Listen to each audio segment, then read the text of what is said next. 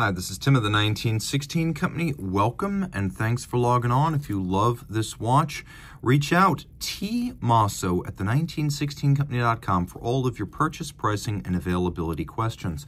Today, we discuss an extraordinary launch from 2021. This is the Audemars Piguet Royal Oak Frosted Gold Double Balance Wheel Openworked. And it features an extraordinary set of gems. They're not all sapphires, no.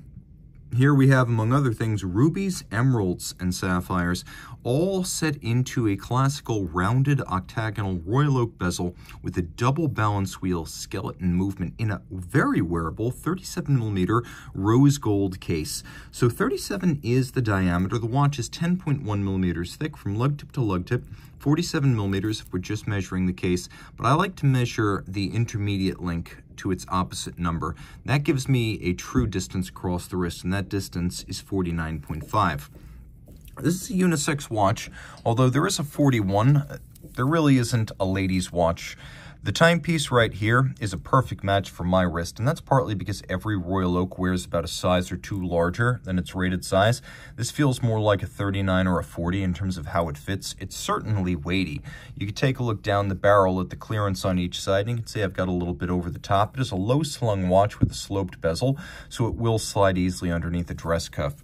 Taking a quick look, I really think this is the best size for the watch. I've worn the 41 and it feels like a 43. This is just right. The Carolina Bucchi inspired frosted gold treatment arrived at Audemars Piguet in 2016, and the small drill tip used to create this hammered-like profile means that no two will be exactly alike. This is a manual craft using the drill tip tool, and as a result, the scatter pattern is completely random.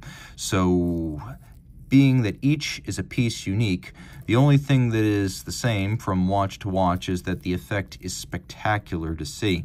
Now you can see it's also paired with polished bevels, and the break between the hammered profile and the bevel is quite sharp, so you get a nice contrast. The bracelet is beautifully finished, and it takes between 9 and 11 hours to finish a standard Royal Oak bracelet. This is going to be considerably more due to the application of the chiseling across every single link, including the intermediates, and you can see that the inner faces of the intermediates are even polished. This is a work of art and a tour de force effort. Virtuoso. Taking a look at the removable links, you can see that they are fixed in place using screws. So you have screw-fixed removable links. You have a double folding clasp that's media blasted and satinated internally. It's actually quite secure and thick gauge. You can see it's a sequential close, one side closing before the others. Twin triggers required to open it up, so it can't pop open inadvertently. The bracelet, as on other Royal Oaks, fixed to the case using screws and bars, much more robust than spring bars. Happy to see that there. There's vertical satination on the flanks of the links, and you can see how the bevel of the case expands from the mid-case over the lug hood, and then continues unimpeded and unbroken down the links themselves. The integration of bracelet, lug, and case was the vision of the original Royal Oak designer Gerald Genta in 1972, and it became quite influential, both within the industry as a whole and in the course of Genta's subsequent work. The Royal Oak was a famous first, assuming you don't believe he designed the Rolex 5100 Texan, but that's a different story.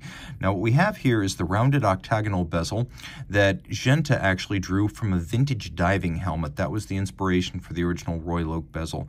Now, not only do we have all those set gems here, but you can see we actually have white gold hexagonal bolts, and they are bolts, not screws, and they have a counterpart, a nut on the inside that fixes them. That's how their slots can be aligned all the way around.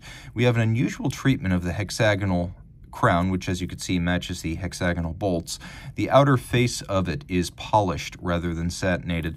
It is a screw-down crown. The watch is 50 meters water-resistant. When you've got a screw-down and 50-meter resistance, a watch is surface swimmable. You might be surprised at how practical this watch is. It's surface swimmable, it is automatic winding, and it features plenty of lume. You can even see that with the lights on, it's one of the easiest skeletons to read. There's really no challenge determining where the hands are. The Audemars Piguet logo is ghosted onto the underside of the sapphire. We have a very deep Rejo outboard with a satin finished rose gold tone. Acts as a visual unifier between the bezel and the movement. Now, caliber 3132 here. is based on the 3120, but very highly modified. The first modification, well, everything has been skeletonized. You could see that the bridges have all been cut out, so is the base plate. Even the barrel cover has been skeletonized, and the more tightly coiled the mainspring, the closer you are to the full 45-hour power reserve. You can see the keyless works with the clutches and the springs, the winding pinion and the crown wheel, and then the motion works center with the minute wheel pinion, and the hour wheel. We have this lovely rounded and polished counterweighted lancet style seconds hand, and then we have the full balance bridge, and actually there's two of them. You can see on the reverse side, I'll do my best to show you this, but on the reverse side, get out of the way rotor, there is yet another balance bridge on the underside. So the double balance, they're actually linked together. It doubles the oscillating mass to improve the timekeeping properties of the watch. So it beats away at 3 hertz or 6 beats per second. There is a hacking seconds function to set it precisely. And then we have 2 hairsprings, and if you look carefully, you can see that the stud holder on the bottom is 180 degrees out of phase with this one. So in any position, the directly opposed physically identical hairsprings immediately counteract the effect of gravity, as one is caused by gravity to run faster, the other by an equal and opposite margin will run more slowly. So it does what a tourbillon does, but it does it in a wristwatch format, not a pocket watch, and it does it instantaneously, not over a minute or minutes. Very impressive stuff. So the movement you've got right here is finished to the nth degree, a 38 joule tour de force. It's adjusted in 5 positions like a standard chronometer would be. You can see that there's sharp interior angles where these interior hollows, all of which are beveled, meet in sharp creases.